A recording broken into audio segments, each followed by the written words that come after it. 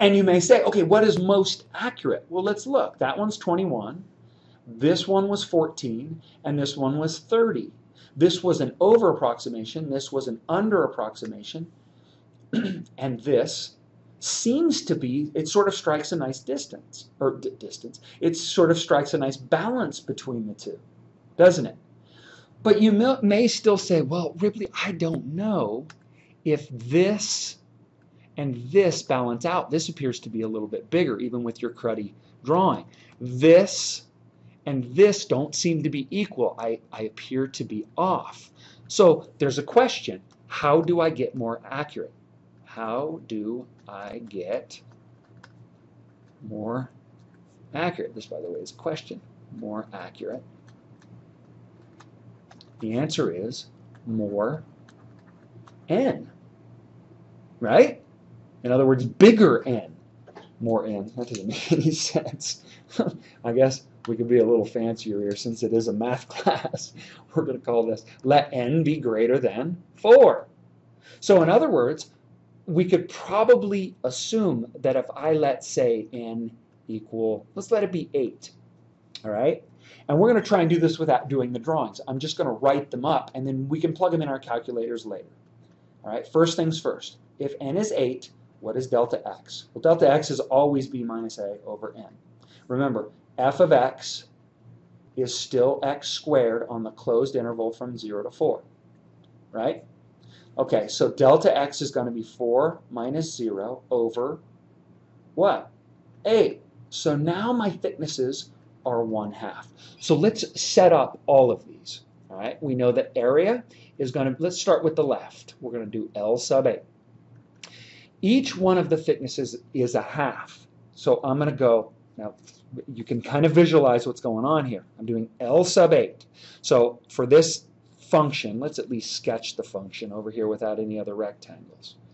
All right, so for L sub 8, what I'm going to do is I'm going to make a whole bunch of rectangles, in fact 8 of them, and the first one for L sub 8 I'm going to start on the left hand side. So I know L sub 8 is going to be equal to 1/2 times f of 0. That's the first one. Now remember, delta x is 1/2, so that's how thick each one of these subintervals is. Plus, well, how thick is the second one? It's 1/2, right? I'm grabbing the left hand side, so this is going to be 1/2 times f of 1/2. I got too many parentheses in there, don't I? Let me erase that. 1/2 times f of 1/2, right?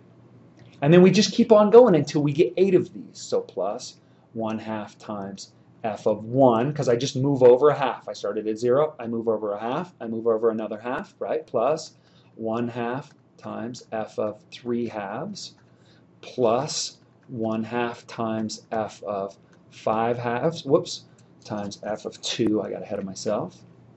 We're halfway home, no pun intended. 1/2 times f of 2 plus 1/2 times f of 5/2. How many do I have? 1, 2, 3, 4, 5, 6 plus 1/2 times f of 3 plus 1/2 times f of 7/2. 7/2 gets me to that half, or to the left-hand interval, the left-hand side of the interval from 7/2 to 8. Now we can plug it in our calculator and set it up. But then again, let's do the m. So we know that the area is approximately equal to m sub 8. Now this one takes a little bit more thought. We're going to have to think about this. So let me draw one of these intervals a little bigger. If I'm starting at 0, right, and the end of my interval is at 1/2 of my first interval, the end of my second interval is at 1. Well, where's the middle of this thing? Well, it's at 1/4, right? That's where I'm going to grab the height of my function. So my function goes like this, right? I'm going to go up here and draw my rectangles. Well, where's the next one going to be?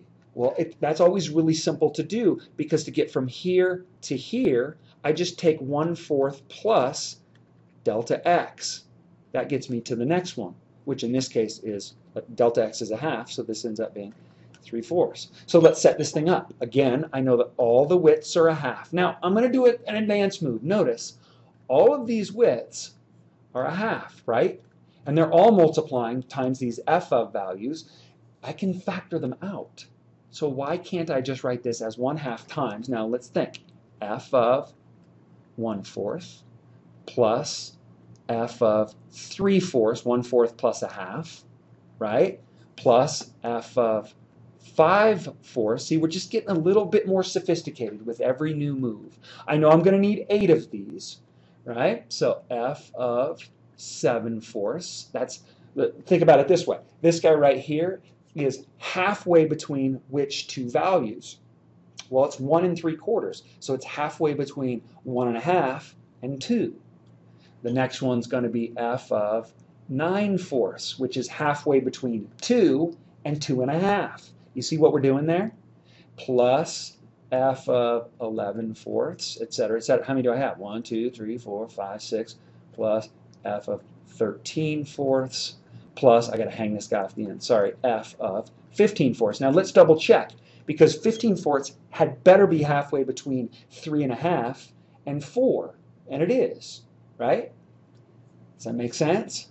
All right, right on. So, right? Because this is, think about it, it's 3 3/4. It's halfway between 3 1/2 and 4. And we're set. Last one, I promise. It's probably driving you guys crazy, but that's okay. Let's make sure that we do. It's not okay, but you know how it is. Let's do it for r sub a. Okay? Again, all of the delta x's are the same width. They're all a half. We got that up here. Don't forget that.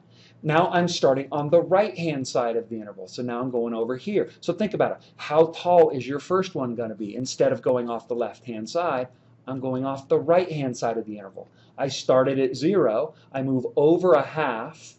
So my first height is going to be f of a half. So this is going to be f of 1/2, right?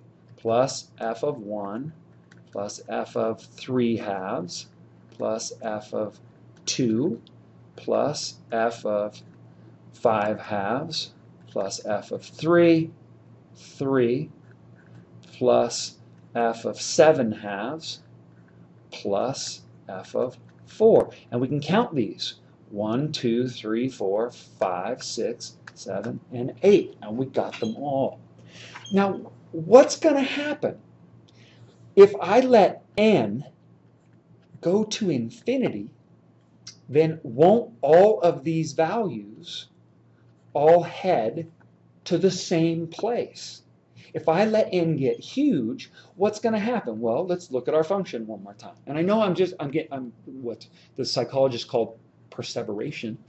Don't ask me how I know that. Is instead of having these big old chunky rectangles that look like this, right? What I've got is, as I let n go to infinity, I end up getting an infinite number. Here it comes. You're going to hear this over and over and over. It's going to drive you nuts. Of infinitely thin rectangles. So if you look at it, if I let it actually do that, it starts looking very much like the area under the curve.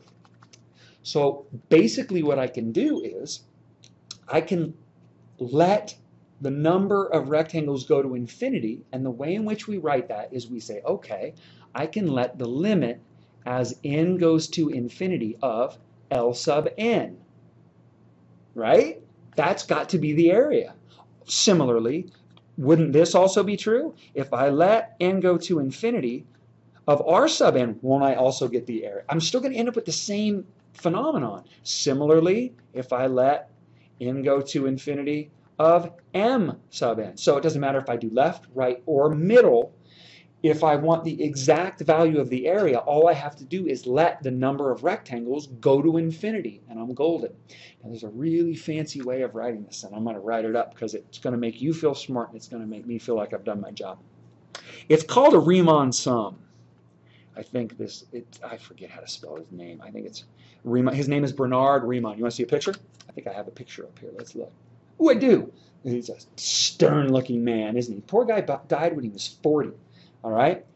He came up with the idea of a Riemann sum. Yeah, just 1m, 2m's. I always screw that up. So Riemann sum. Let's get big again.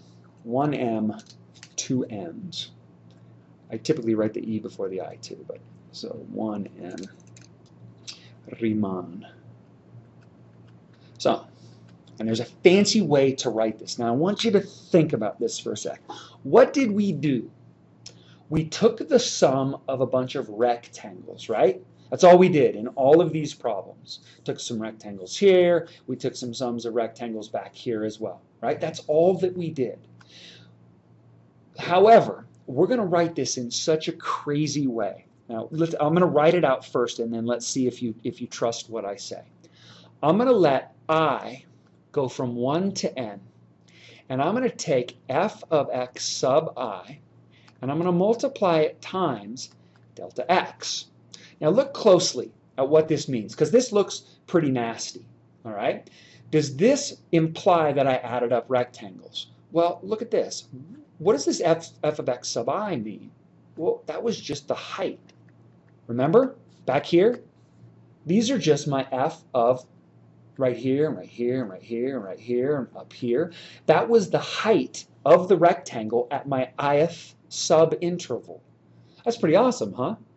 What's this guy? Remember this? This is just my width. So really, this just means add it up. Add it up. So it says add up a bunch of widths and heights of what? Rectangles. Widths times heights, which gives me areas. Now, what if I want to know the exact area underneath a curve? What do? I take the limit as n goes to infinity. So the area, let me rewrite it without all the zippy stuff, is the limit as n goes to infinity of the sum as I goes from 1 to n of f of x sub I times delta x. I love this equation because it makes us look so smart. But really, it just says to add up a bunch of rectangles. How many? A lot. But that's all it says. Okay. In class, we are going to do you're going to hate me for this, kind of like you hated me for forcing you to do derivatives by hand initially. But we're going to do a few of these because it really is a good mental exercise. We're going to, excuse me, ooh, big yawn. We're going to do some of these by hand, and then hopefully that'll give you an appreciation of how they really work when we start using shortcutty type stuff. Hey, welcome to what is commonly known as integral calculus. We're done with differential calculus, although we're going to be haunted by derivatives probably until the day we die. Have a really good day, and I'll see you tomorrow.